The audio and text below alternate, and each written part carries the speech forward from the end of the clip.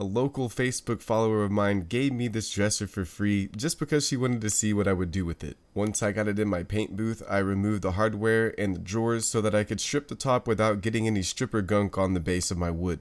To strip the top, I'm using Clean Strip Quick Strip in the 15-minute formula. I apply a liberal amount of stripper to the area I need stripped, let it sit for about 15 minutes, and then come back and scrape it off with a plastic scraper. Sometimes this needs to be done more than once, but on this project I was able to get it done in just one pass.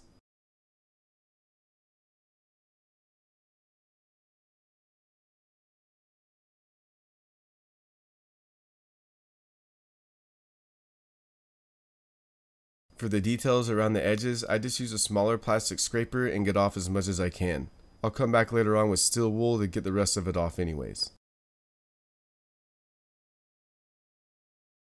Once I've scraped off the majority of the stripper, I'll use mineral spirits and steel wool to scrub any remaining stripper residue off of my wood. This ensures that there's nothing left over for whenever I go to stain it or whatever I want to do with it later on.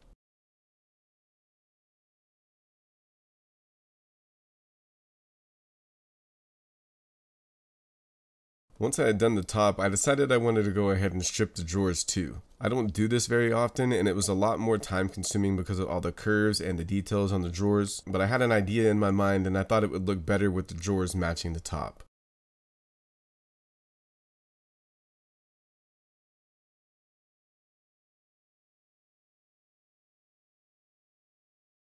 Just like on the top, once I've removed the majority of the stripper, I use mineral spirits to clean it all up.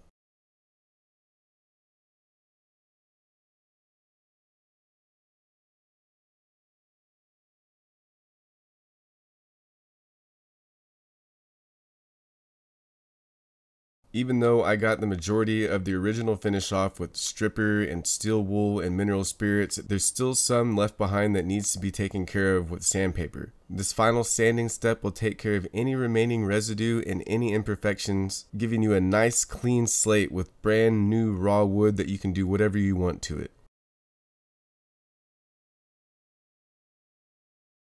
With all of my stripping done, I can move on to prepping this piece to get it ready for paint. To get my surface nice and clean, I use some trisodium phosphate in a spray bottle. Just give it a little spray and wipe it down and it's clean and ready to go.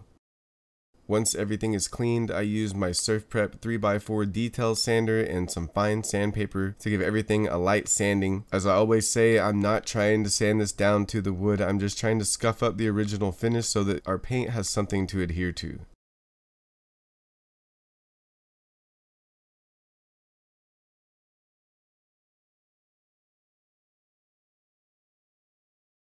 Once I'm done sanding, I dust everything off and then give it a wipe down with a damp rag to make sure there's nothing left behind. On this piece, I decided to seal it with some clear lacquer just to make sure I didn't have any bleeds coming through the paint later on. Bleeds in this case would happen because I sanded the original finish and the wood stain and the wood that I exposed would interact with the water-based paint, causing stains to come up in the paint whenever it dries later on.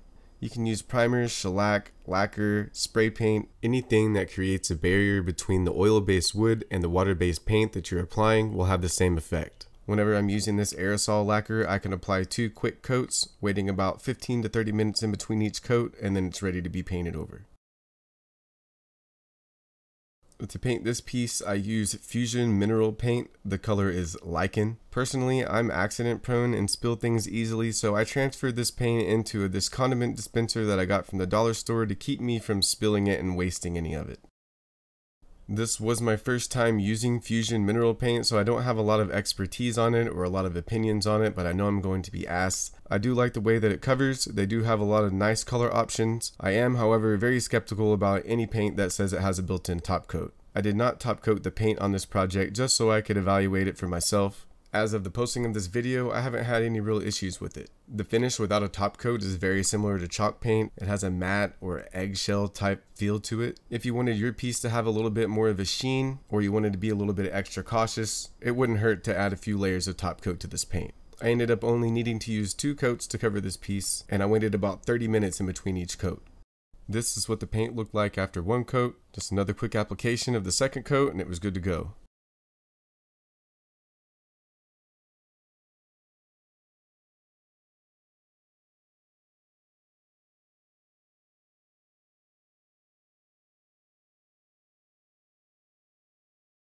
Instead of using dark oil-based wood stains like I typically do, I decided I'd lighten this piece up with a whitewash. I created this whitewash by combining a 3:1 ratio of water to white paint, then I brushed it on and immediately wiped it off with a damp rag. This did actually take me a few times to get it down because I'd never done it before, but once I got it figured out, it was super easy to do.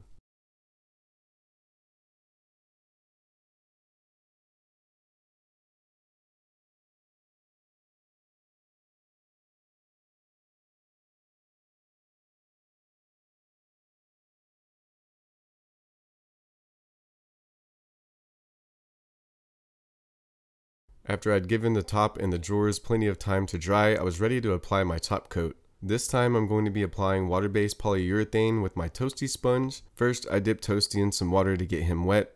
Then I dip him in the water-based polyurethane and give him a little squeeze to get any excess out.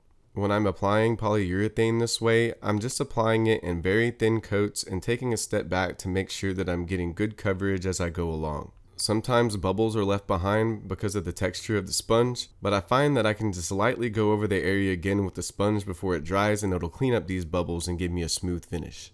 I did 2 quick coats of this, allowing it to dry about 30 minutes in between each coat. Because I am applying this in thin coats, everything dries to the touch really fast, but it'll still need a few more days to fully cure. With everything dry, I put the handles back on in a nice organized fashion and this piece is complete. I tried some new products and techniques on this project and I'm happy on how it all turned out. Gotta get that thumbnail shot in. Let me know down in the comments what you think about this project. Make sure to give the video a like and if you haven't already, subscribe to my channel. I hope you guys enjoyed this shorter video. I'll see y'all again soon.